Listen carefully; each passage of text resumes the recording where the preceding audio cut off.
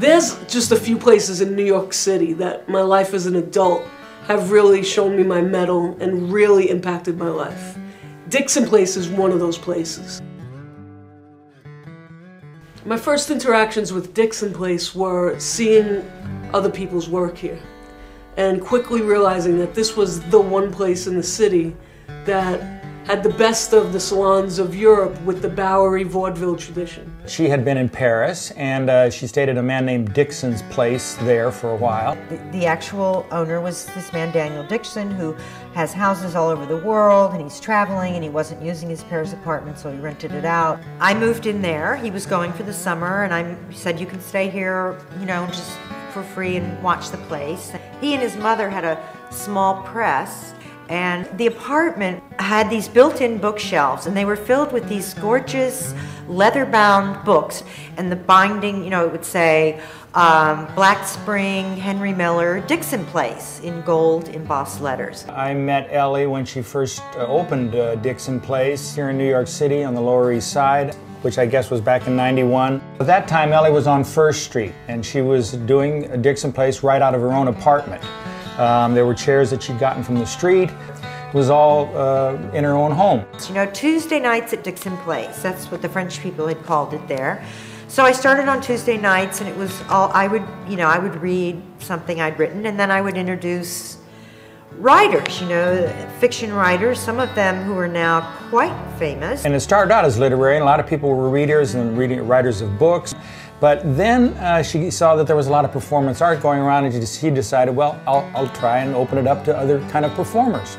So she did. So after about 6 months, well, after a few months actually, it became 5 nights a week.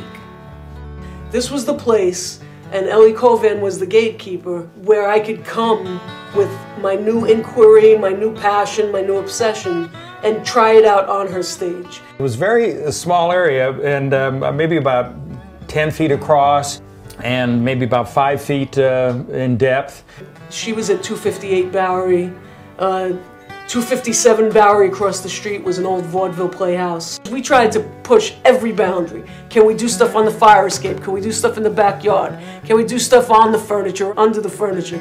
At one time or another, anybody that was doing performance downtown probably did a show at Dixon Place. Blue Man Group did their first ever performance at Dixon Place. And then John Leguizamo, in his very, very early career, developed you know, a lot of his early work there. There were the 5 lesbian brothers, who were 5 women performers from Wow Cafe who wrote plays, but also performed plays and other things. I know they did a show there.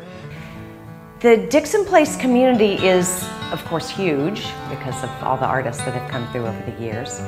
You know, Dixon Place, here was the limits. It was like Mozart with 4 keys. It was like, here it is. This is it.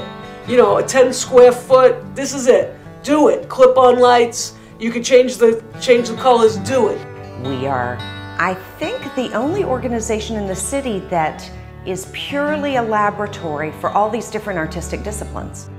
One of the things that made Ellie and Dixon Place special is that you would always get paid. You know, we're still one of those last bastions of downtown performance work.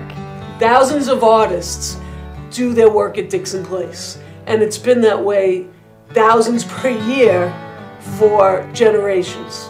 Tens of thousands of artists have been supported by Dixon Place. Tens of thousands of artists.